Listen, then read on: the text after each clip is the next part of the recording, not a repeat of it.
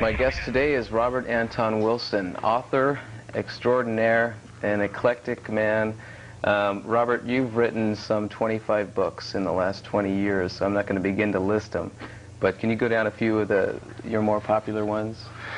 Well, the bestseller of them all so far is the Illuminatus trilogy, which I co-authored with Robert Shea, and the Schrodinger's Cat trilogy, and right now Penguin is publishing my historical Illuminatus Chronicles, of which there are 3 novels out right now in paperback, The Earth Will Shake, The Widow's Son, and Nature's God. Right.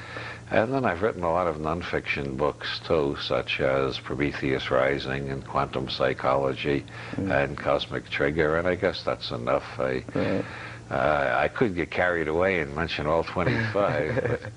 Well, the writings that you've done are specifically intriguing to me, are obviously about the Illuminati. For those viewers or listeners who are unfamiliar with that term, what can you define Illuminati for?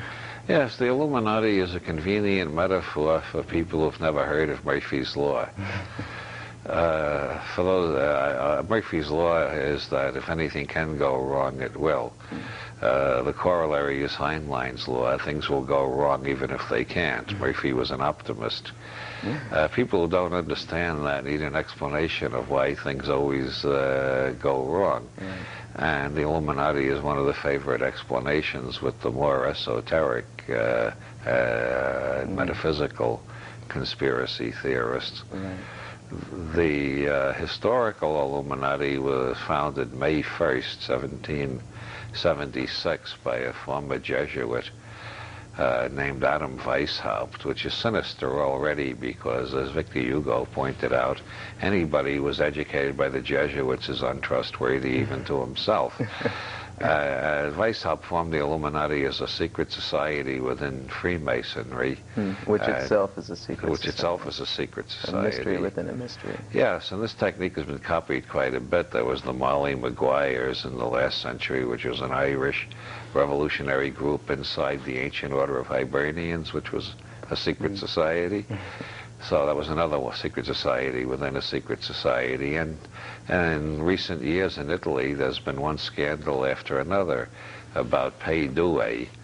Pei Due is a secret society within the Grand Orient Lodge of Egyptian Freemasonry, which is the biggest Masonic group in France and Italy. And within that, a fellow named Li Chiodielli formed another secret society called Pei Due, which turned out to be involved in laundering heroin money for Arab terrorists, cocaine money for South American terrorists, and arms deals and processing the money through the Vatican Bank by way of Archbishop Marcinkus and Roberto Galvi, who ran the Banco Ambrosiano, which was closely affiliated with the Vatican Bank. All of which leads a lot of people to think the Illuminati never disappeared. It just kept changing its name. Yeah, it's definitely the pinnacle of conspiracy theories. Oh, yeah, there is no conspiracy theory as weird as the ones involving the Illuminati. And then there's the other meaning of Illuminati in occult literature, which is ascended masters or perfectly enlightened beings or something like that. So we've got basically the Illuminati. There are basically 4 attitudes. They exist, they don't exist, and if they do exist, they're the good guys or they're the bad guys. And that's why I find the Illuminati such a fascinating metaphor, because I think the novel in the modern world has got to reflect uncertainty. That's why in my nonfiction I've written so much about quantum physics, which deals with uncertainty. And the Illuminati is the perfect symbol of uncertainty, because no 2 people who set out to study the Illuminati have ever come to the same conclusions. Right. Now, your very style of writing has been described as postmodern. Yes, I've been called postmodern and deconstructionist, and I didn't know about either of those movements until I had published most of my books.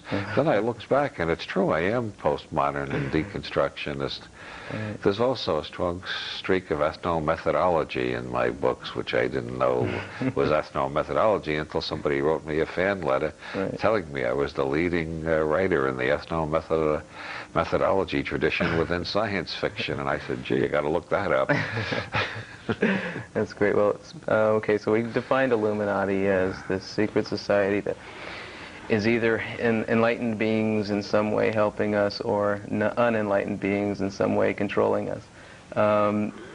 So maybe they're unenlightened beings who think they're enlightened beings. Yeah, 4 ways to think about it.